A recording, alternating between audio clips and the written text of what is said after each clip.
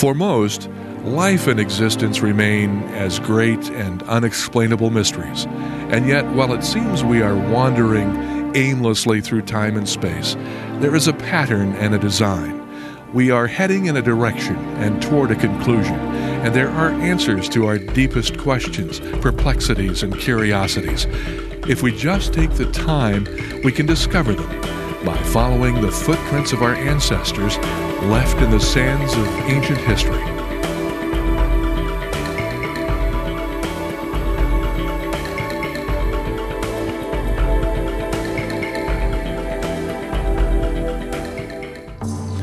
This is the Colosseum, one of the world's most recognizable structures. In its time, it was a functional arena of blood sports. When it was completed in the year 80 AD, the Colosseum bookmarked for all time what has become the most enduring symbol of the fabulous Roman Empire. But while the Colosseum recorded in human history the nature and spirit of those times, few have realized that only 10 years later, in the year 90 AD, God Himself would hand down to a simple fisherman from Galilee the most remarkable, the most incomprehensible prophecy of the future of the human race. His name, the Apostle John. The writing, the Apocalypse. Since the inscribing of the apocalyptic warning, men throughout the Christian age have been trying, at their own peril and with little success, to pry into the exact meaning of the codes and symbols of this astonishing and perplexing book. The fact of the matter is that much of the interpretation of these veiled codes must be understood in the light of human history, and therefore must be distilled out as we sift through the sands of time. Journey with us as we travel through time and space, traversing the ancient ages, seeking to uncover the exact meaning of the two most mysterious figures of the apocalypse, the beast and the false prophet. And I saw a beast rise up out of the sea, having 7 heads and 10 horns. And here is the mind that hath wisdom. The 7 heads are 7 mountains on which the woman sitteth. And there are 7 kings.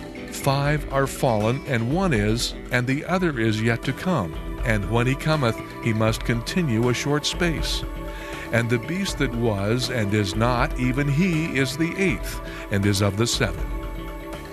What are we to make of this riddle? The interpretation of the riddle strangely begins here in San Francisco.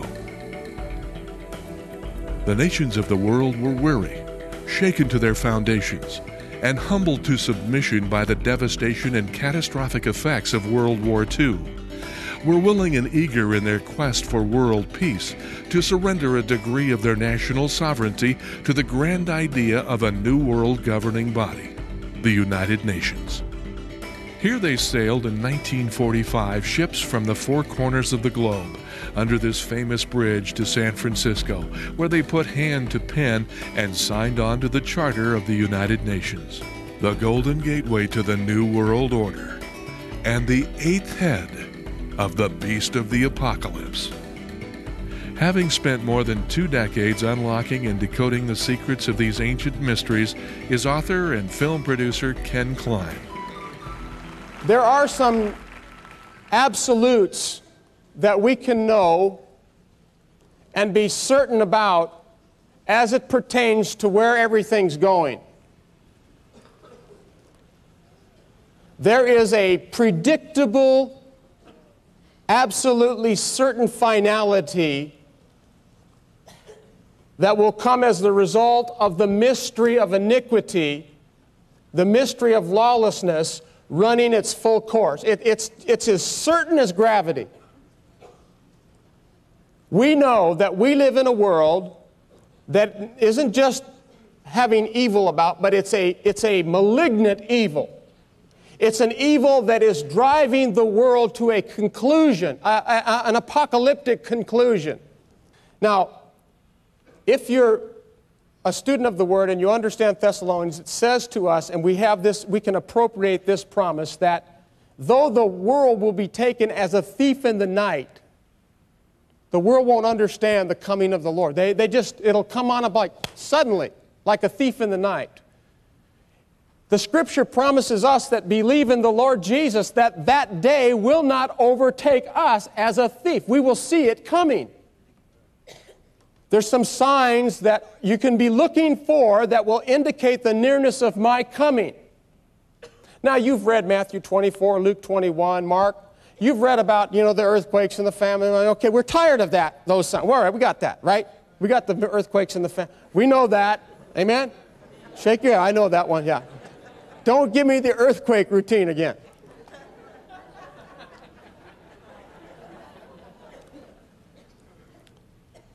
But tonight I want to talk to you about a sign that you've never seen. Jesus said to his disciples, I'm telling you these things now, so that when it comes to pass, you know that I spoke. The whole motive for prophecy is to develop our faith. I'm telling you now so that when it comes to pass, you'll see that I spoke, and it's going to minister to your faith. And so tonight, I'm going to bring you to a sign, probably the most astounding sign you've ever heard or seen in your experience in the Lord in relationship to the awesome time of His return. I want you to turn with me to Revelation 13. This scripture has to do with the great beasts of the Bible. Revelation 13 talks about two beasts, and you can just listen to me, and then we're going to read together. This first beast is a beast that comes up out of the sea. That beast has 7 heads and 10 horns. And then later, there's a second beast that comes up out of the earth. And this beast has 2 horns. It looks like a lamb, and it speaks like a dragon. Now tonight, we're going to be studying Revelation 13:11, the second beast. Now, I want to ask you a question. I do this wherever I go. Apart from my book, and I wrote a book on this called The False Prophet, because that's what this second beast is called later in Revelation. Apart from my book, I'm going to poll you here. How many of you have ever heard or read a book, apart from mine? Mine doesn't count. If you read my book, you don't cheat here.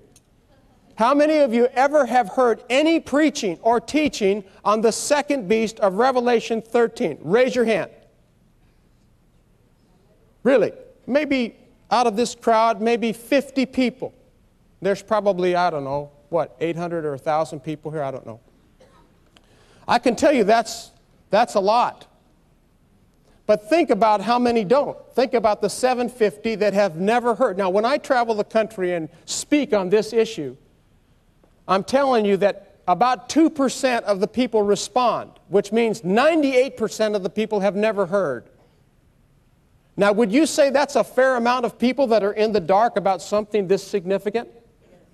Wouldn't you say?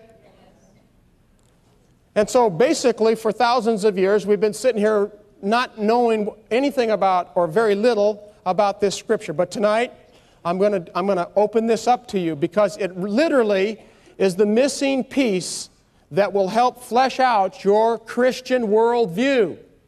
Your worldview. Okay? And that's what we're working on tonight. That's where Satan's fighting today, is on our worldview, our Christian worldview. It's being eroded. That's where the attack is today. Okay. Now, let's read together these 8 or 9 scriptures in Revelation 13:11. And I saw another beast coming up out of the earth, and he had 2 horns like a lamb, and he spoke as a dragon. And he exercises all the authority. You might want to put a circle around that word all. I'm going to come back to it later.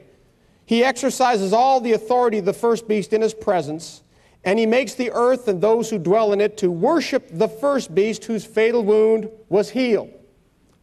And he performs great signs, so that he even makes fire come down out of heaven to the earth in the presence of men. And he deceives those who dwell on the earth because of the signs which it was given him to perform in the presence of the beast, telling those who dwell on the earth to make an image to the beast who had the wound of the sword and has come to life. And there was given to him to give breath to the image of the beast, that the image of the beast might even speak and cause as many as do not worship the image of the beast to be killed. And he causes all the small and the great and the rich and the poor and the free men and the slaves to be given a mark on their right hand or on their forehead. And he provides that no one should be able to buy or sell except the one who has the mark, either the name of the beast or the number of his name. Here is wisdom. Let him who has understanding calculate the number of the beast, for the number is that of, the right translation should say the number is that of man, not a man, but man. The number is that of man. And his number is 666. Now, for a couple of years, I had the privilege of playing professional football. I played with the 49ers and I played with the Houston Oilers, and it was a lot of fun. But the thing I got out of it that fits tonight is that whenever we were ready to play an opposing team, they would give us a scouting report about a half an inch thick. And in that scouting report, we would know all of their personnel. We would know all the tendencies. They'd run this stuff through computers, and we'd chart the tendencies and the personality traits of every team so we knew what they do in any given situation. That's how they trained you. And it was a very difficult mental thing that you had to go through each week to get ready for your opponent, the one that would oppose you. When it comes to ministry, when it comes to walking with the Lord, when it comes to spiritual warfare, you must know what your adversary is doing if you expect to fight a good fight. Amen? And we are called to not only fight a good fight, we are called to win. Hallelujah. We win. But we have to fight. And many people are defeated because they can't see. They can't see where they're at. They can't understand the arena they're in. They don't know what's going on. And so they kind of walk in defeat. And we need to know what our adversary is doing. So let me go over a few fundamentals with you concerning him. Number one, before he was thrown down into this world and became the god of this world, he was known as Lucifer. He was the most incredible creature God ever made. He had the most amazing voice. He was full of wisdom. He was full of knowledge. He was beautiful. He had it all. And he was God's right-hand guy. And you know the story. Before man was created, there was a conflict in the eternal realm where he tried to usurp the throne of God and God's holy mountain, God's government. And for that rebellion, he was cast into this world. Now, when he was thrown into this world, he has brought with him that same agenda to set up a government and to seat himself on a throne somehow. That's what's happening on earth. That has been what's happening for 6,000 years. That is the backdrop in which we live. And for unregenerate man, where he lives. And so as you track through history, you can see the outplaying of this agenda. There is a conspiracy. It is a satanic conspiracy to take over the world politically, legally, and for there to, in one day, be an ambassador of some sort in the Antichrist who will sit on a throne and be Lucifer or Satan's representative over that system. That's where it's going. You can lock into that. You can put that in the bank. That is what this world's all about. Now, on the other side, there's God collecting, and has been since the time of Adam, his kingdom. The called out ones, the church, the Old Testament saints that are under the blood because Jesus preached to them when he went to the belly of the earth. That's part of our family. And the New Testament people that come under the new covenant. He's been calling out a people. We don't know who they are. That's why we preach to everybody. They're elected, the elect of God. That's who you are. And we're not part of that group that is in darkness. But that is what his agenda is. Now, this can be seen, this plan and this agenda can be seen in the book of Revelation, but it's encrypted. This information and knowledge is encrypted in symbolism. Okay? Like, you heard the Morse code. Dot, dash, dot, or dash, dot. What is the SOS? Dash, dot, or dot, dash, dot is the old code for SOS, save our ship. SOS is the information that is transmitted through a code. Well, in the book of Revelation, we have symbolism that wants to be expressed. It's a code, and it has to be de-encrypted. It's got to be interpreted. And so you have to have somebody that understands how to do that so that we understand the meaning of those symbols. Go like this, because you look like a bunch of deer. John sees a beast coming up out of the sea, and it has 7 heads and it has 10 horns. And behind it there's this dragon that gives it its power, and then eventually it stands on the seashore. So not only do we see this incredible thing, but there's some movement to it. It's emerging out of a sea, and then eventually it steps on the shore.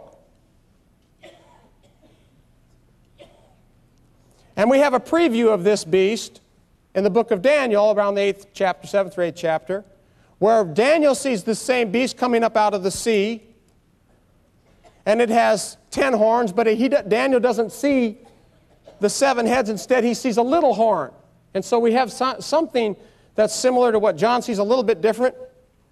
And it speaks of a government, because earlier in Daniel, he sees 4 beasts, and they're explained as governments. And they're explained as beasts because they are Gentile-controlled empires without the rule of God. And so they're characterized as wild beasts. So we know that the beast in the Bible is a political system. It's an empire. Now you have to ask yourself the question,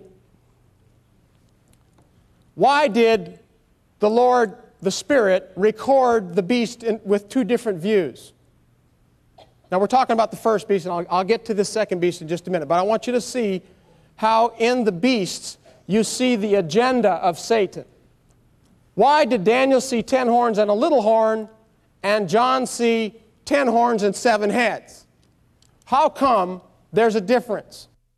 One of the answers that I have for that is because the Lord wanted to make sure that we would differentiate between the Antichrist, as it's seen as a little horn coming up amongst the 10, and Daniel's view to the end of the world, which he saw this thing manifest, and John's view where he doesn't see the Antichrist but sees a panorama of this system that begins back by the time of the Egyptians and works its way through time. See, the beast of Revelation 13 is not just something in the future.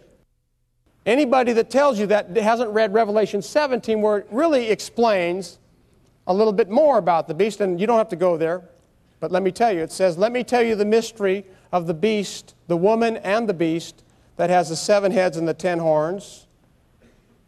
The 7 heads are 7 mountains. A mountain in the Bible is a kingdom. In fact, it says it in the next verse, and the 7 mountains are 7 kings. 5 have fallen, 1 is, and 1 is about to come. So the 5 fallen heads were Egypt, Assyria, Babylon, Media, Persia, and Greece. It's all the only possibility. The 6th was the Roman Empire. Then there'd be a 7th, and out of the 7th would come an 8th. So we see this, the symbolism explains this system that Satan has been building for 5,000 years. So John shows us this panorama of the beast. Daniel looks from his time to the end of the world and sees the 10 horns, and he sees the Antichrist come and take dominion over the beast. So there really is a separation between the beast and the Antichrist, and it's very important, very, very important that you draw the distinction, because the church has been taught that the Antichrist is the beast, and it's not true. Otherwise, how do you explain the 2 visions? So don't mistake it, because in getting to unlock the truth about the second beast, we have to come to the conclusion that the beast is not a man, but the beast is a system. Are you with me? Because it takes some work to see this. It took me 8 years. This didn't happen, one night after I had a bad pepperoni pizza. I mean, this was a lot of work. So we have to draw the distinction between the Antichrist, who is a man, and the Bible has a lot other scriptures. We find in Daniel 11 more talk about the Antichrist. 2 Thessalonians 2 talks about the man of lawlessness, and even in John and also Zechariah 12 we find out more information about the Antichrist. There will, it seems, Scripture leans towards a man who will take control over that system. Okay? And so Satan has been building this throughout the ages. It's not some end-time thing. It's something that's been under construction for a long time That's been his agenda. That's been his plan. That's what he's been working for, starting with the Egyptian Empire, taking from that and improving to the next, the Assyrian, then to the Babylonian, then to the Medo-Persian, then to the Greek Empire, then to the Roman Empire. All right. That's his agenda. The question is, how does the second beast factor in to that agenda? We're going to cover 4 points tonight.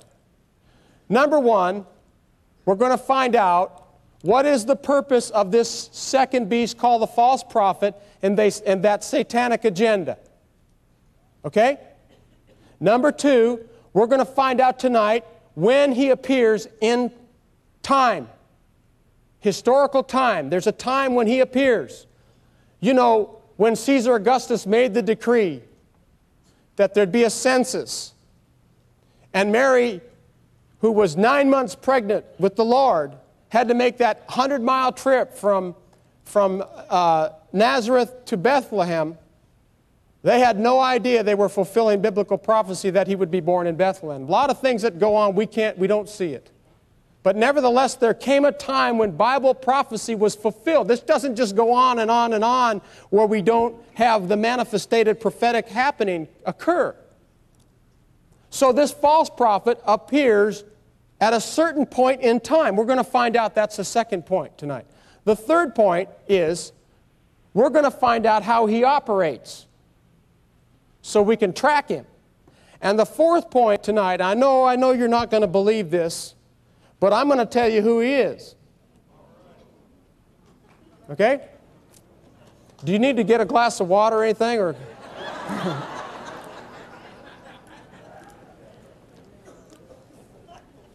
all right, let's start with the first thing. The purpose of this second beast in the satanic agenda. Now, I guarantee you, when you see this tonight, you're going to have a greater sense of the imminence of the Lord's return. And I saw another beast in verse 11 come out of the earth, and down to verse 16 it says, and he, this second beast, causes the whole world, he causes the whole world. Now we're talking about you too. Even though you're in it and not of it, you're still part of what he's causing to happen here. He causes the whole world to follow after the system. He causes the whole world to follow after the system that has been gathering momentum since the time of the Egyptian Empire. And so that's why when it says, well, who can go to war with the beast? Well, if something's like a big iceberg, you know, you can't just put your hand against that thing and think that by your little puny hand you're going to stop something that massive. We're talking about a system that Satan has built that is so pervasive and so powerful that the saints can't stop it. Now, I know we're going to get a lot of arguments about this. We may not be able to stop it, but we don't have to let it affect us. We have victory over it, even though it may kill us.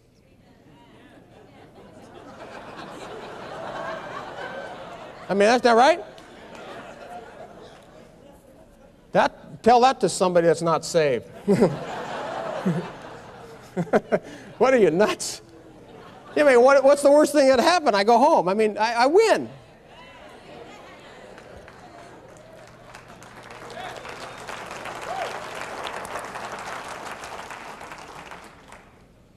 The purpose then is to cause the whole world to track after this system. Now you look at some of the things that have occurred in the last few years about the New World Order, and that's not kind of a negative word thanks to Hulk Hogan and all of his stupid things that he makes jokes about, and it's kind of, you know, now let's not use that term anymore. It's been debunked, and it's this foolishness. But there really is the political apparatus set in place for a global world government. Whether you want to call it New World Order or something else, I call it the beast, because that's what the Bible calls it. Okay? That's the job of the false prophet. He's kind of like the finished carpenter that comes into a house and nails up the trim and puts everything in place. He comes out at a certain time, and he kind of finishes what's been in motion for thousands of years. He's the last agency that comes to finish the agenda. Okay? And I'm going to give you more facts of just how tight this thing is already wrapped up in just a minute. The second point about this second beast called the false prophet is that he appears at a specific point in history. This isn't some mythological idea. This is a reality that manifests. Just like Jesus was born of a virgin. It was prophesied about. This is a prophetic utterance. It's going to happen. When? Okay, when is it? The Scripture tells us in the 17th chapter of Revelation, and I just mentioned it, let me tell you the mystery of the woman and the beast upon which she sits, and the heads of that beast. 5 have fallen.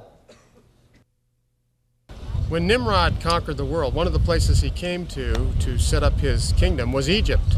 And of all of the empires of the world, Egypt is probably more mirror-like to the ancient Babylonian Nimrod Babylon than any other empire of the world. But Egypt remains the first head on the great beast of Revelation 13.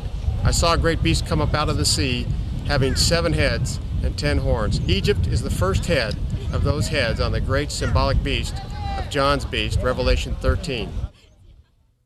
The Assyrian king was known as the Great King, the legitimate king, the king of the whole world. Assyria's kings led a proud and cruel and warlike race, and Assyria was a mighty power for hundreds of years. She welded all the peoples of the Mediterranean into a great empire and finally came to her end and fell from prominence in 606 BC. Babylon emerged as a world ruler in 600 BC. In her greatness, she is still remembered to this day for her hanging gardens and massive, impregnable walls. But her pride in her own greatness was her downfall. For in only one day she was invaded by the Medes and Persians and brought down, as they diverted the river Euphrates and crept in under the walls through the city's aqueducts. In the latter part of the 6th century BC, the ancient history of the Near and Middle East culminated in the establishing of the Medo-Persian Empire by Cyrus and Darius the Great. The empire included most of the known world and lasted for over 200 years when it was finally conquered by the Greeks. In short order, the greatest military genius of all time, Alexander the Great, conquered the known world and set up the birthplace of Western civilization, Greece. It was Greece who gave us the great philosophers of Plato and Aristotle. They gave us phenomenal developments in architecture, medicine, and science.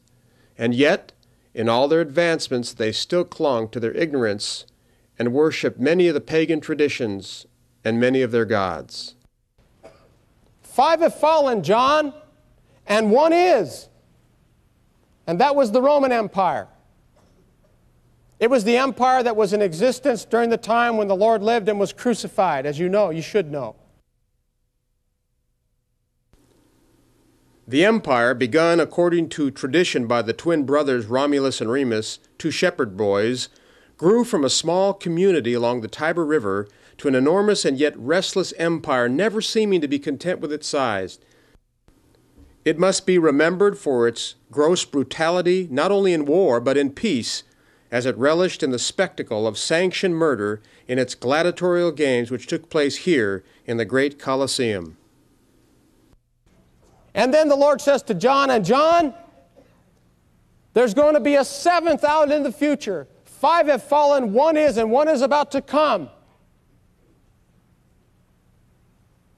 And then that 7th head will be slain, and out of that slain head will be an 8th. That's what it says there in Revelation 17. Now, here's how dumb we are. Forgive me.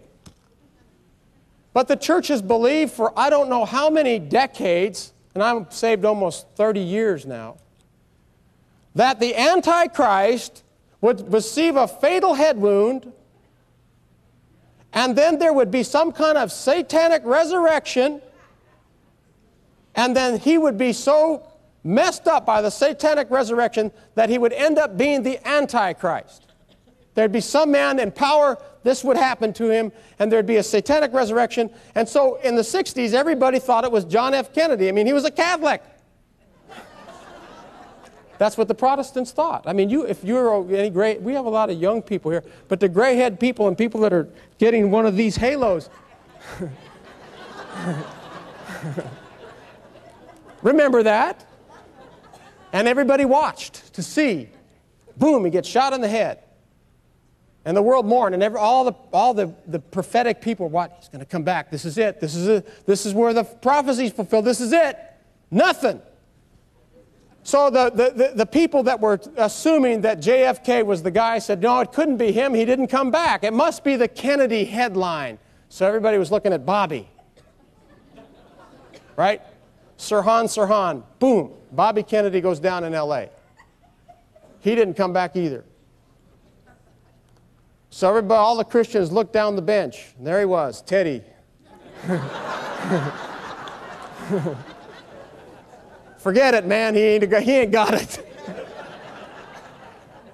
Then they started looking at Gorbachev. Remember the spot on his head?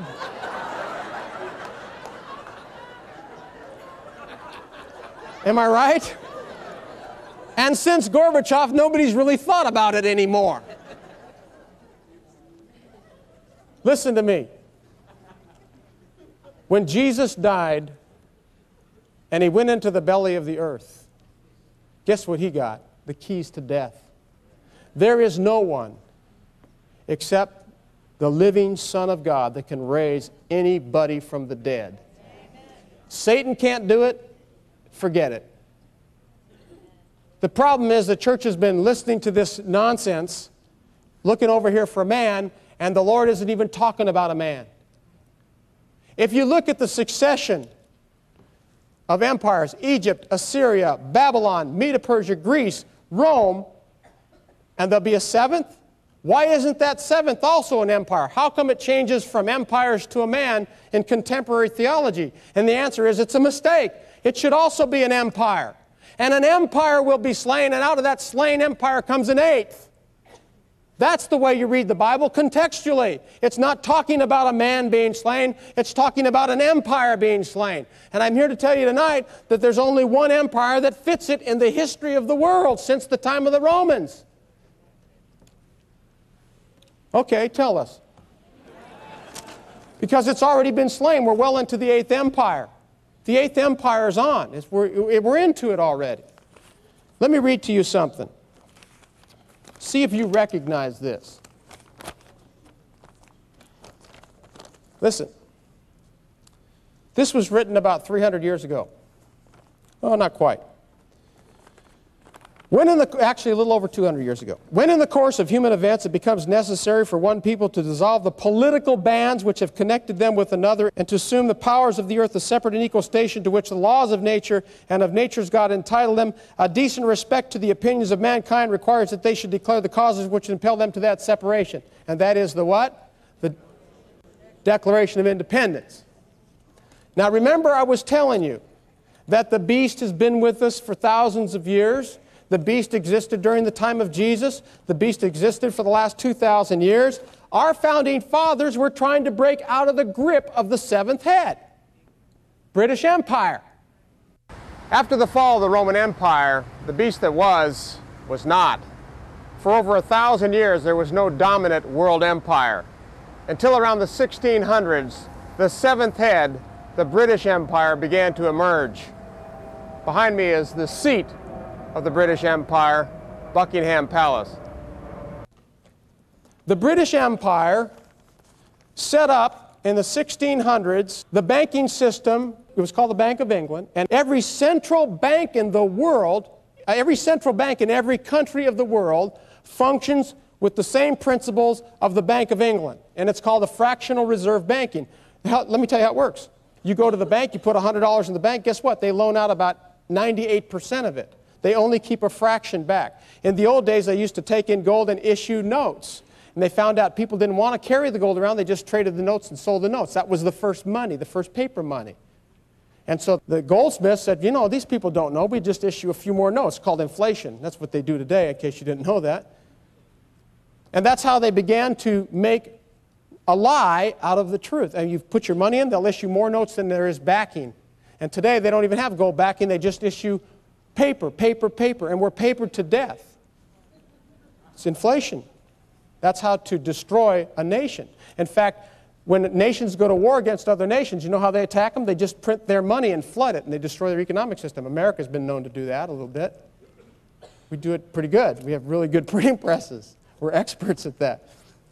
The Bank of England was set up, the bank that would take over the world. The world banking system is based upon the Bank of England.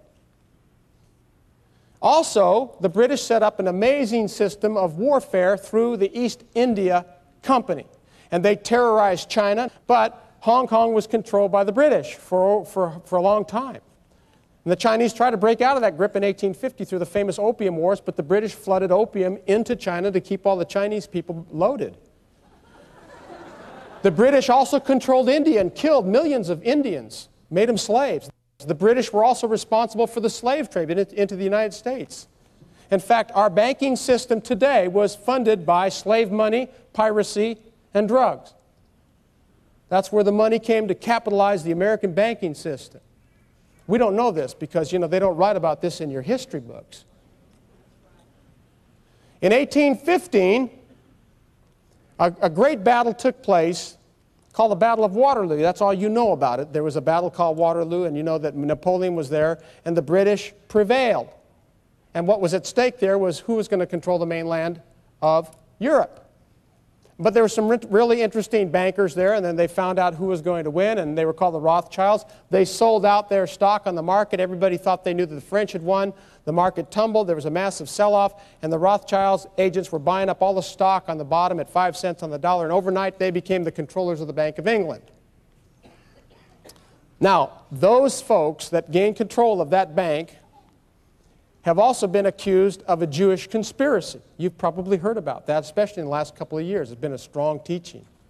And Hitler was reacting to that later. But from the time of 1815 to the outbreak of World War II, the British Empire ruled the world, without a doubt, no rivals, up until 1914. Now, I'm taking you through a lot of history, but so walk with me, because you never heard it like this before. 1914, World War I broke out.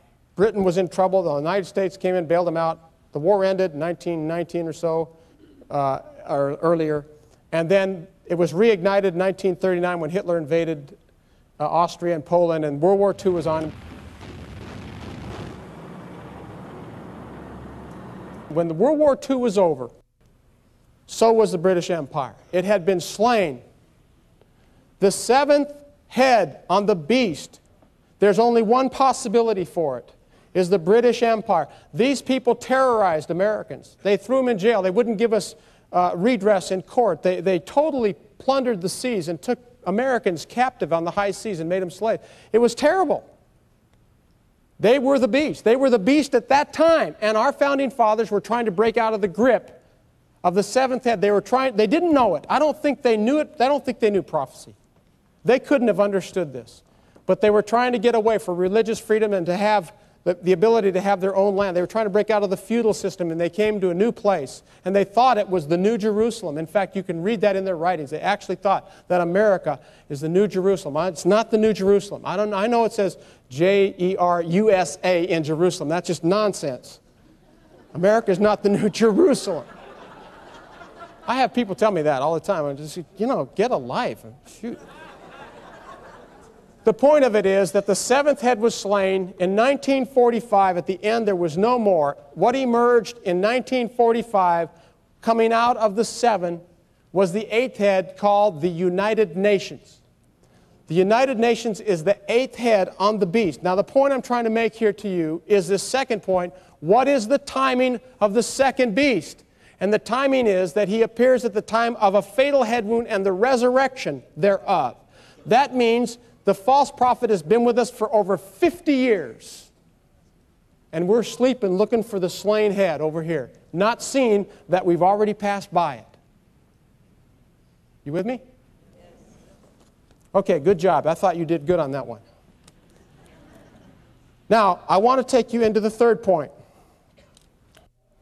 If the false prophet is causing the whole world to follow after the beast, the system, how is he doing it? So well. And the Scripture tells us he has three power systems, they're called miracle powers, attesting miracles. Three powers. Let me tell you what they are, and I'm going to go through them with you so that you can see it real clearly. Number one, it says he is able to call down fire from heaven in the presence of men. Number two, he makes an image. He gives it life. He makes an image of the beast. He gives it life, and the whole world worships it. That's number two, power system. Number three, he makes a mark without which no one can buy or sell. Now, when you look into the third aspect, which is the most talked about part, by the way, look who's doing that. The false prophet is the one that makes the mark of the beast. The Antichrist doesn't do it, and the beast doesn't do it. The false prophet does it. He's the one behind that. So it's important to discern him and perceive him in the spirit, wouldn't you say? Amen? But when you look at the third system that he has, or miracle, it's obviously some kind of technological marvel to change the whole world's money system. And because we have some window of insight into that, because there's a little bit more information given about that than the other two signs, it's really logical and not unfair to assume that the other two signs are also technological signs. Now, I got on an airplane. I know that Philip, when he baptized the Ethiopian eunuch, was transmitted, to another city. It's like somehow it was weird. But I got on an airplane in Portland a few days ago, and I was 3.5 hours. And every time I get on an airplane, I go, we've only been doing this for about 100 years, less, flying. Every day you see planes going, oh, that's a plane. Can you imagine what it would have been like to have a Harley hog and drive down the Appian Way in Greece during the time of Paul? Whoa! What is that, man? Oh, we take it for granted now, but those people would have been like, they would have run, they would have fled, they would have thought you were one of Zeus or somebody coming down. Do you know most of the most amazing technologies that have ever been invented have happened within inside of 100 years, the last 100 years, which is a very small sliver of time. Now, during the turn of the century, the Wright brothers, of course, Orville and Wilbur, discovered the principles of flight, how the Bernoulli's curve, I think they call it, caused lift in an airplane wing, and they invented, or they discovered the principles of flight. It was always there, nobody knew about it. It happened later. Now, why did God hold back on technology for so long? When you read some of the amazing political statements of the Founding Fathers, I think they were smarter than us. They had a greater character, greater morality. I read some of the statements in some of the writings of these men, I go, man, these people were brilliant. How come we didn't have technology then? And I think the answer is that if God had opened up that any sooner, He wouldn't have had enough time to collect enough people for salvation, because the truth of the matter is what God means for good, man takes and uses it for evil. And so if He gave us technology too soon, we would have wiped the world out long ago. So He held back on that stuff. And now we kind of take it for granted. But when the Wright brothers discovered flight, it wasn't 10 years until they were dropping bombs out of airplanes. Within 10 years. Let's use it to kill people.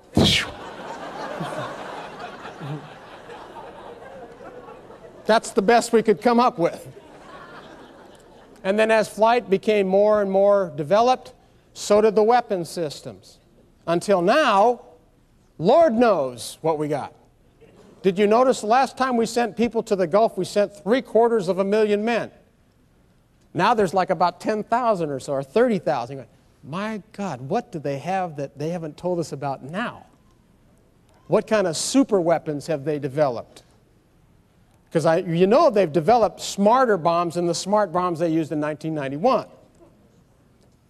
And if you think that we haven't developed fire from heaven yet, go talk to the Japanese who got nuked. Or the Vietnamese and the firestorms, or the Germans.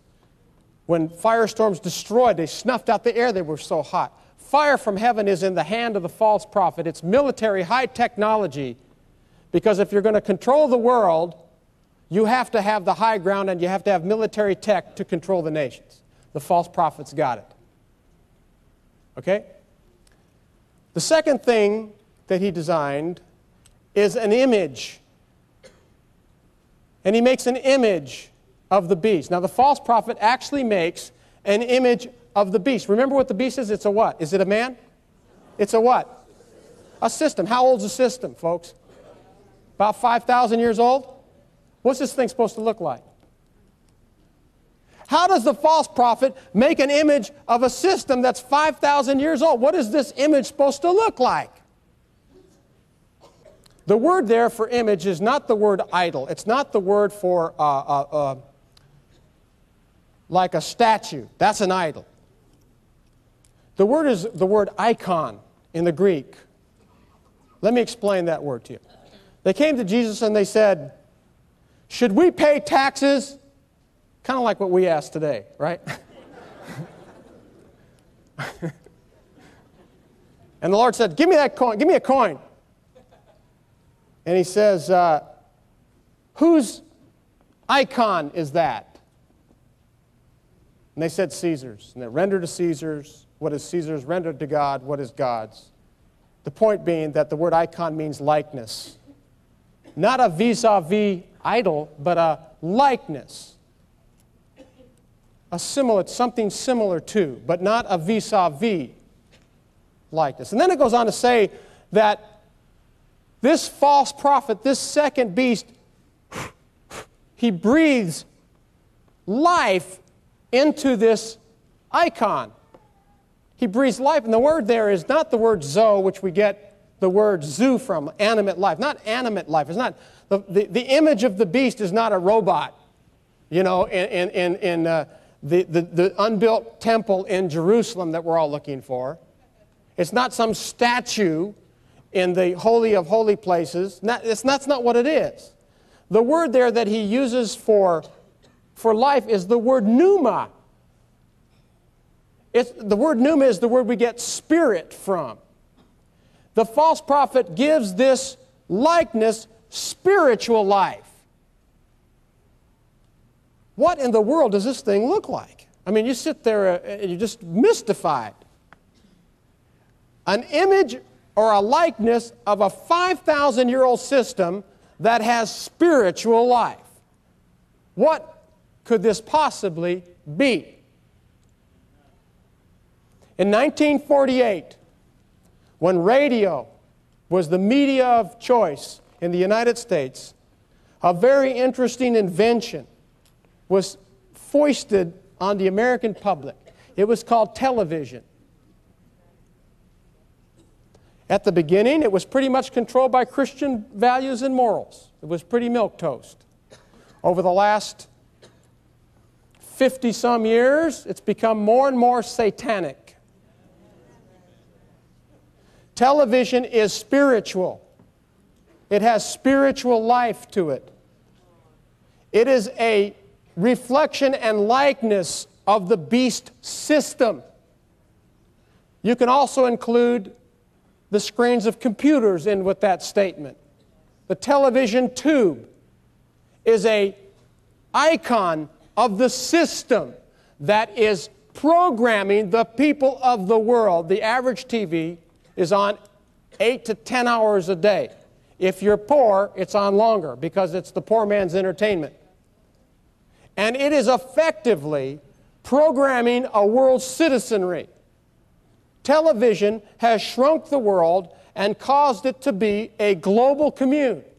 Ask Hillary Clinton. She'll tell you the same thing. It takes a village, a global village. And the world has become shrunk by the media of television. And all of us ought to, when we watch, and I'm not legalistic, I'm not here to say, well, throw that away, because actually television, it actually does put you in a hypnotic state. It really does put you in an alpha brainwave pattern, same thing as hypnosis or driving down the highway. And when you watch television, it actually bypasses your rational grid work and goes right into your subconscious. Your spirit is your subconscious mind. So television actually goes into your spirit and shapes it and gives it its presuppositions and concepts. So you ought to be very careful, if you decide to keep it, what you watch. Okay? The false prophet makes an image of the system or an image of the beast. He gives it life, and the whole world genuflects. Is that happening, folks? If you're going to control the world, you not only have to have military high-tech to control the nations with a big stick, you also have to have a world communication system to create a world citizenry. Television's done the job very effectively, and it's getting now 500 channels. You can have 500 channels. Who wants it? But the last technological marvel is a mark. The false prophet will impose a system that he's been working on now since the 1950s. And again, we haven't been paying attention. Now, let me talk to you about the Universal Product Code. The idea had nothing to do with biblical prophecy. They weren't doing something evil. The idea was so that they can inventory supermarket products effectively and quickly. Because how would you like to be the stock boy that went into the supermarket to count what had been sold after every day's business transactions when there's 5,000 products in a supermarket? What a pain. So they came up with a concept of how to put numbers that identify products through this UPC code on products. And basically the way it works is with several different types of characters. Some are longer than others. The ones on the end are long. There's one in the middle that's long. And there's some on the right side that are long. The shorter characters have numbers underneath of it. Do you see the 1600? And the bars above it are shorter than the bars on the left, the right, and the middle. And that's because the shorter bars are data character bars. They contain encrypted information in what is called binary. And the width of those bars are different. Notice right under the number 6 and 0 next to it, and under the 1600 there, there's a big fat dark bar. That has more modules, which is pluses and zeros, than, say, the thin white bar to the left or the right of it. And so these characters contain information that, when it's scanned, have a applied meaning. Now, the 1600 refers to a product ID number. Let's suppose it's ketchup. 1600 means ketchup. All right? On the right side of this UPC code, 66210, let's suppose that's Heinz. 66210 means Heinz. The number of the name of the manufacturer is 66210. That's the number of the name of Heinz. The number of the product and the name of the product is ketchup, which is 1600. Okay? So that's what those data characters means. Now I want you to look at, on the right side, the two number 6s. Do you see those two 6s where it says 66210? Now I want you to measure with your eyes the widths of the shorter bars above them. You see they're kind of uniform. There's a dark, a light, and a dark, and they're all about the same widths because the computer measures widths when it's scanned. It just measures the width. Notice how both 6s are the same. Now take a look at the end bar on the left, the end bar on the right, and the middle one. Do you notice the similarity to the two 6s on the right side of the code? They're the same widths, although the bar on the end and the middle are longer. Let's go to the second. You see that? I've got a picture there of that 6 that you can now measure with your eyes in relationship to the other bars. Okay, can we have the next? Now, when the computer is activated, it's activated by the longer bars. They are merely triggers that tell the computer to pick up the smaller bars that are data. The computer cannot compute the data without those 3 guard bars. Those guard bars tell the computer to turn on, pick up the information, and turn off at speeds faster than the speed of light. The thing that I want you to see is that in the binary language here for the number 6, it's a light bar, a dark bar, a light bar, a light bar, a dark bar, a light bar, and a dark bar, and it's configured the same in binary language as the guard bars. Okay, give me the next picture. So the 3 guard bars in binary language is the number 6. You with me? And those are the bars that trigger picking up the data. All right, the next. And there you see the guard bars have no numbers under it, right? So if you were to look at a UPC code, you would know those guard bars are configured in binary language of the number 6. And that's why it says, let him who has wisdom calculate the number of the system. The number of the beast is the number of the system. It's not the number of Henry Kissinger. It's not the number of Prince Charles. It's not the number of a specific man. It is the number of the beast. It is the number of the system. You with me? Because all these people are using numerology to try to soothsay who the Antichrist is. This isn't even talking about the Antichrist. It's talking about the beast, the system. Let's keep it in context and not fly off trying to figure out things that can't be figured out from this scripture. This is the number of the system. Now, give me the next one, please. Now, let's talk about how this could be adapted for human use. So let's suppose we'll make you your own personalized mark of the beast number tonight. I'll make my own because you don't get nervous.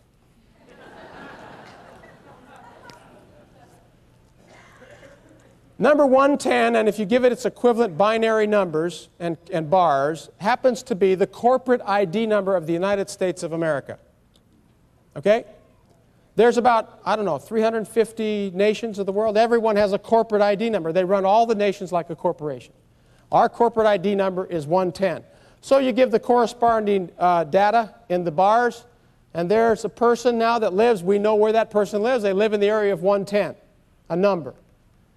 Now, I put there, when I designed this, 619. It used to be the area code of San Diego. What's the area code here?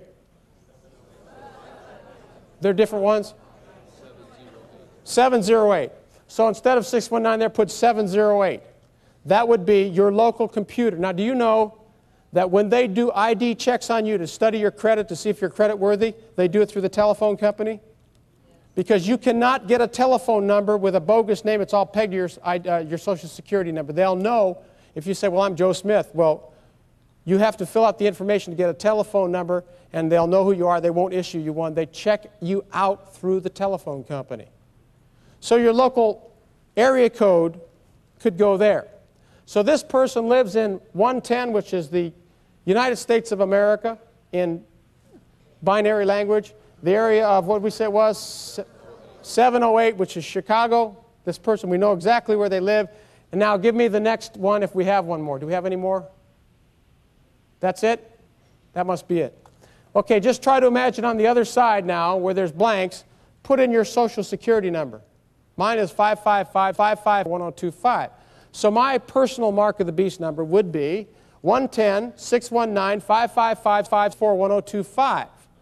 And the way that that information is picked up is by the 3 6s. So it takes a 6 to activate the computer to pick up the binary information contained in the short bars. The next barcode that's longer there after the 9 tells the computer to pick up my electronic banking number. And the last one says, shut it off. So now I go to the supermarket, I buy my crackers, I buy my Whatever I buy, they scan it, and then they scan my hand or my forehead, and they do an EFT, electronic funds transfer. Folks, the technology has been with us for some time. The not-so-ancient technological past of computerized supermarket inventory control, product and company information was and still is controlled and achieved by scanners passing over barcodes. But in the evolution of barcode technology, a new development has emerged that promises to answer society's greatest problems: RFID. RFID is the latest technological advancement that utilizes pulsating radio waves that are transmitted right from a barcode. What this advancement in technology means is that now a barcode has the capacity to send binary information through the air direct to a receiver, eliminating the need for scanners. Presently, the technology allows information to be transmitted over distances of several hundred yards. But in the future, the emitting of barcoded radio waves will no doubt span much greater distances. As illegal immigrants fill our prisons, crush our healthcare system, and destroy our economy, the cry from most Americans is reaching the ear of our politicians. But what? What is to be done? A wall? What about the 12 million illegals already here? In addition, the illegal immigration issue is complicated by the threat of terrorism. We have been warned by our politicians that it's not if, but when we will be hit with another devastating 9/11 attack. But realistically, what can be done? And what about another grave crisis, identity theft? A $50 billion a year problem and growing. How do we secure our precious personal information such as Social Security numbers, checking accounts, credit cards that seem so easily accessible to thieves? What is the answer to these perplexing and dangerous dilemmas? RFID will be the answer, as it will do away with the present currency system, which is the only way thieves, illegals, and terrorists can operate. RFID will set up a cashless society where every citizen's financial, medical, and social transactions are traceable and trackable by computer technology via sound waves emitted from barcodes. In one mighty fell swoop, radio frequency ID will conquer and overcome all these seemingly unsolvable problems. The future can be seen looming on the horizon. Those are the three power systems that the false prophet has. If you're going to control the world, you have to have military high-tech, you have to have a worldwide computer system, a communication system, and you have to have a world banking system so we don't have all these floats in the currency. Do you think he's doing a good job? Is the whole world going this route? Absolutely. He causes the whole world to follow after the beast, the system. Now, I'm going to tell you who he is. You ready for this? Let's go back to the Word. I'm going to read you 3 scriptures, and listen to me. I don't believe in date setting. I don't set any dates. I don't know when the Lord's coming. I think it's soon, though. I don't believe in conjecture or speculation, especially with prophecy. What I'm about to tell you comes right out of the Bible. It's because the Bible, praise God, it interprets itself. There's no private interpretation of the Bible. You know what that means? That every doctrine, every single teaching of the Bible has to be examined in the light of the rest of the Bible. Everything has to come under the scrutiny of the whole weight of Scripture to be the truth. So there's no private interpretation. So I'm not just pulling this out of the air. I'm going to prove to you who He is scripturally. Okay? You think I can do it? So we're going into the 4th point. Now I want you to read with me in the 11th verse. And I saw another beast, and we've been talking about him, coming up out of the earth, and he had 2 horns like a lamb, and he spoke as a dragon, and he exercises all the authority of the first beast in his presence, and he makes the earth and those who dwell in it to worship the first beast, whose fatal wound was healed. Now, there are 3 clues, 3 major clues in those 2 scriptures that will help us come to grips with the identity of this second beast. Now, if you ask the average theologian today, Protestant, not Catholic, and by the way, I'm not here to defend the Catholic Church. After all, The Spanish Inquisition wiped out a lot of Jewish people. So I'm not here to lift them up or anything like that. I'm just here to tell you the truth. If you were to ask the average Protestant, many of you would say, who do you think the false prophet is? The first thing they would say, it's the Pope! Right? You know why they say that? They have nobody else to blame. Who else is there? It's not the Pope. And I haven't been hired by the,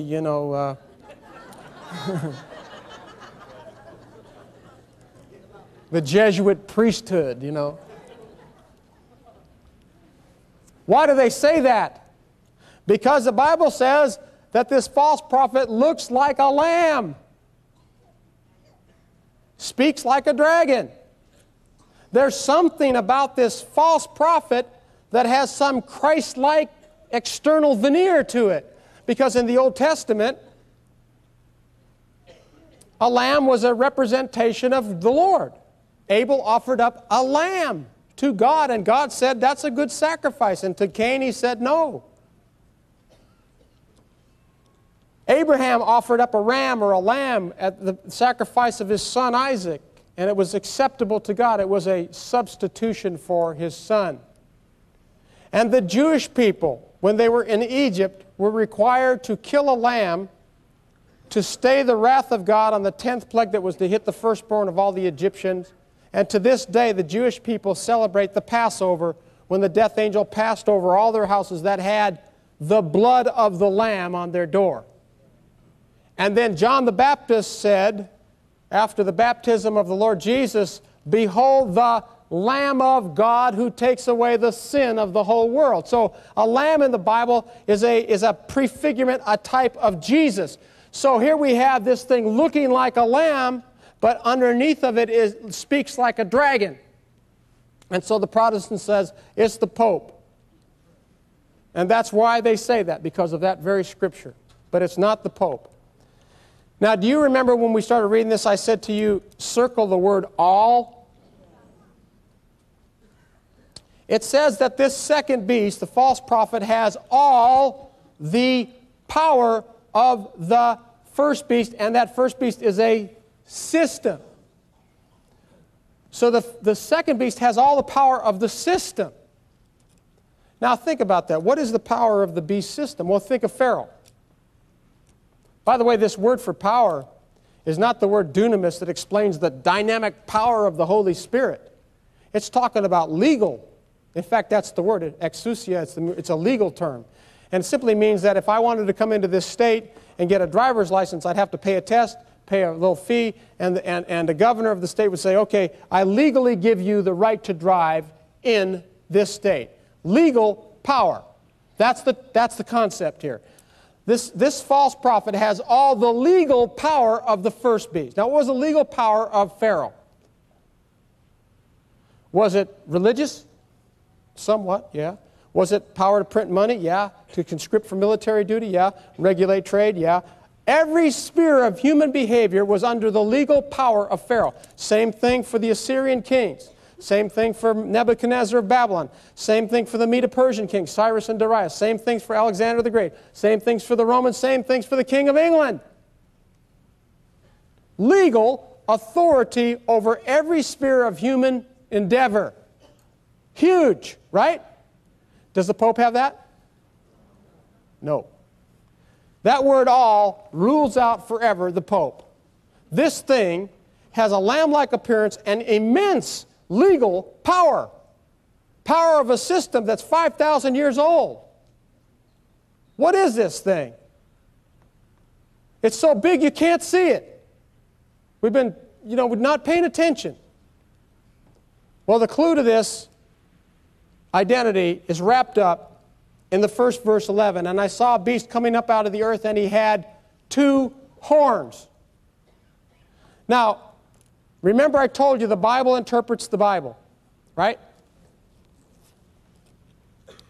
If you go back to the book of Daniel, Daniel sees the beast coming up out of the sea, just like John did, and he says, what is the meaning of these 10 horns? And the angel says, the 10 horns are 10 kings. Amen? Isn't that what it says? If you go to the 8th chapter of Daniel, you'll see a fight going on between a goat and a ram. The goat has 2 horns, the ram has 1 horn. It might be the other way around. I get those mixed up a lot. But anyway, there's 2 beasts fighting. And later in that 8th chapter, the 2-horned beast is identified right there in Scripture as the Medes and the Persians. Medes, 1 horn, Persians, 2 horns. And the Medes and the Persians came up against this other animal that had 1 horn, and that 1 horn is identified as Greece. And of course, history proved what that vision was way before it happened. The Greeks overthrew the Medo-Persians. Boom, that's how it happened. The Lord speaking through dreams, explaining how history would play out. But the point I'm trying to make here is that these horns also mean kings. Right? Now, in the Bible, in apocalyptic literature, when horns mean kings in one place, guess what? They mean kings in every place. You don't have to be a rocket scientist to figure this out. So when we go into the New Testament time, and you see a beast coming up out of the earth having 2 horns, you know those 2 horns are 2 brilliance. The false prophet is not a man. It's a system of 2 kings. 2 kings that have a Christian veneer, that have military might unsurpassed in the history of the world, have world communications to program the nations, and have a world economic system that supplants money as we've ever known it in the history of mankind. Now, this is a rhetorical question. Who do you think they are? Let me take you back to the East India Company for just a minute. The East India Company was so atrocious to the rest of the world that the cries from the rest of the world came into the ears of the Queen, and she disbanded the East India Company. But they only disbanded in terms of its they were the military arm of the British Empire. But the intelligence of the East India Company went underground and became known as the East India House. Then they became known as the Chatham House. Today, they're still in existence. They're known as the Royal Institute of International Affairs. One of the highest ranking organizations of the New World Order, higher than the Trilateral Commission. Now let me tell you about the East India House, because it became the hidden authority of the British Empire. And see, you don't know this, because whoever hears about stuff like this, where do you hear about it? It took me 8 years to do the research. There were some amazing people in the East India House. It was a huge think tank. Let me tell you who was part of it. Charles Darwin was part of the East India House. Karl Marx, the father of communism, East India House. Frederick Engels, his mentor, East India House. The teachings of Thomas Malthus. He wasn't alive then, but his teachings were alive and well in the East India House. He's the one that was in favor of eugenics and race science and population control. Some of the existentialist writers like Thoreau and Emerson, people that believe that man can transcend himself and become like God. The philosophy of the New Age movement today evolved from the East India House. Also in that house was a man by the name of John Ruskin. Now he took the pieces of their brains and took them into his own, and he began to believe that there could be a global British Empire, a new world order that would establish the ideals of this superior empire, but globally. And he would go out to Oxford and Cambridge, and he would preach to them about his dream about a new world order. This is in the late 1800s, okay? The new world order ain't new. And one day while he was preaching, his words fell upon the ears of a man by the name of Rhodes, Cecil Rhodes. Cecil Rhodes picked up on the vision and said, I'm going to give my life and my fortune to seeing this come to pass. Kind of like an anti-kingdom of God beast. And He created inside of the East India House an inner nexus of men called the Round Table. Maybe you've heard of the Round Table. It was a throwback to the Knights Templar. The Round Table became the inner think tank of the East India House. And these men plotted and schemed, and there were some amazing men. Rothschild was part of it, Milner, Alfred Balfour, you've heard of his name, the Balfour Declaration that allowed the Jews to come back to Palestine in 1917. He was part of the Round Table. Powerful men with great vision. And they figured out that if they could gain control of money, the god of this world, the mammon of unrighteousness, if they could master money and control money, they could effectively take over this country. So they figured out that the way to do it would be to usurp the powers of Congress. Because it says in the powers of Congress that Congress has the power to coin money and regulate its value. It's a power given by the people of the United States to the Congress. It's part of the Constitution. It's part of the republic in which we live. They thought if we could just somehow find a way to get that money power where we could print the money. Remember fractional banking? How would you like to be able to print all the money? That'd be pretty cool. Print up $1 billion. That's what they do. They want to bail out Southeast Asia. Hey, Greenspan, print up $50 billion for the Y2K problem. They just print it.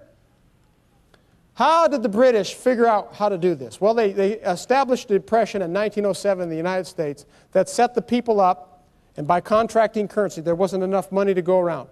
So they fomented and established a depression in 1907 and set the country up so that they were cash poor. The government then was manipulated by a man by the name of Warburg. Warburg was a Rothschild agent sent over from England, and he masterminded a bill that was written by brilliant businessmen on a place called Jekyll Island, of all places, off the coast of Georgia. It's a rich man's retreat, the Jekyll Island document. And there they figured out through two different documents. One was called, I can't think of the bill that didn't pass, but they put it in as a bill called the Federal Reserve Act. Well, that's what happened. In 1913, on December 23rd, with only 3 members of Congress present, they voted unanimously to pass this bill while everybody was home for Christmas. And the Federal Reserve Act set up the Federal Reserve System, which is the American banking system, but it's not American, and it's not a reserve, and it's not federal. It's been given that name to deceive you. It happens to be a corporation. Now, the United States government by law cannot own a corporation. So who owns it? Good question, huh? Because the taxes that you pay on the interest, on the money that's lended out that we have to pay interest on and taxes on, where you spend 5 months of your life working to pay, goes to the people that own the Federal Reserve System, which is the American banking system. When you pay your taxes, it doesn't go to the IRS, it goes to, it doesn't go to England. Did somebody say England? It goes to the Federal Reserve Bank. So who owns it? Well, some of the richest banking houses in the world own the stock and make the decisions by putting people in office that do their bidding, that determine the policy of the Federal Reserve System. So the Federal Reserve was effectively set up in 1913. Immediately after, debt was built up by starting the wars. Nations have to borrow money to build their war machine, and then after they blow each other up, they have to borrow more money to rebuild their infrastructure. So huge debt was created by the wars. When the war was over in 1917, the Round Table got Woodrow Wilson, who was President of the United States, and they set him up in office to go around the world and say, you know, we got to quit these wars. Let's have a new world order, although they called it at that time the League of Nations. It was the first attempt politically to set up the new world order in this century. There were some great men in Congress that vetoed it. They wouldn't go for it. The rest of the world went for it. Woodrow Wilson did his job, but not in the United States. He failed, died a broken man, repented on his deathbed, and said, I've unknowingly sold out my country. Can you imagine that? When the League failed in the United States, the Round Table set up a Western branch here in the United States. Only they didn't call it the Round Table here. They called it the Council of Foreign Relations, the CFR.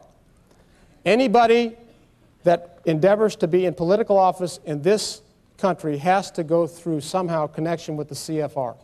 It's the club that determines people that go to high places in government. When the Western Branch was set up in 1939, the Round Table and the CFR met to redesign the League of Nations, only this time they would call it the United Nations. When the war was over, the UN was set up in San Francisco. It's been moved to Manhattan and New York, and it was set up by Britain and the United States. Now, did you hear that? Yeah. We said that this beast that comes up out of the earth has what? And the two horns are two what? And they look like a lamb and speak like a dragon. Is Britain considered a Christian nation? Is the United States considered a Christian nation? These two nations, these two horns, are the two horns explained on the false prophet that have set the world up for the New World Order. This is a sign, an incredible sign that fleshes out the whole concept of the beast, the Antichrist, the false prophet, and Mystery Babylon in our time. And now you can see that we're headed close to now the collapse that's going to set up the last phase of this system that's been in motion for thousands of years. Now, one of the great signs of the end is talked about in the book of Acts. It says, you will see signs in the sky, in the heavens. Right? Doesn't it say that? One of the greatest signs of our time is the Hubble spacecraft. Because not all, technology is amoral. It could be used for good or for evil. All right?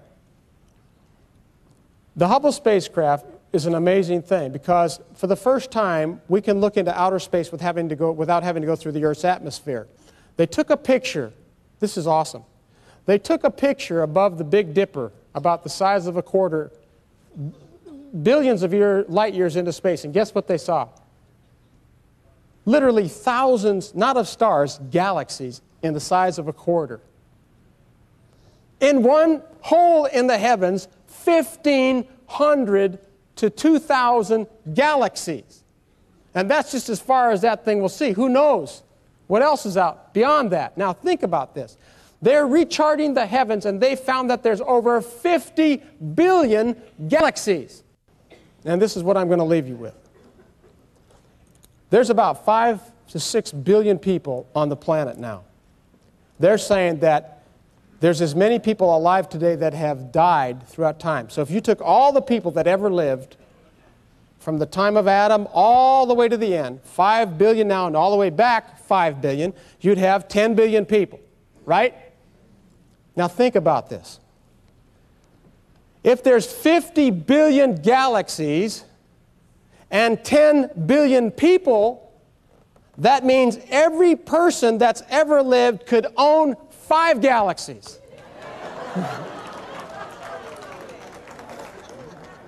You know how many stars are in a galaxy? About 1 billion. Our star system's about 1 billion stars. That's 5 billion stars. Our sun is a star. I mean, there are mansions out there. But you know what? All those 10 billion people aren't saved. And heaven's going to be empty with those numbers unless we get busy collecting people for Jesus' kingdom. The Lord loves people, and He wants to populate. He said, I have called you that I might plant the heavens. He's going to plant us out there. So I want to leave you with that encouraging word. Thank you for having me. I hope I've helped you see our time.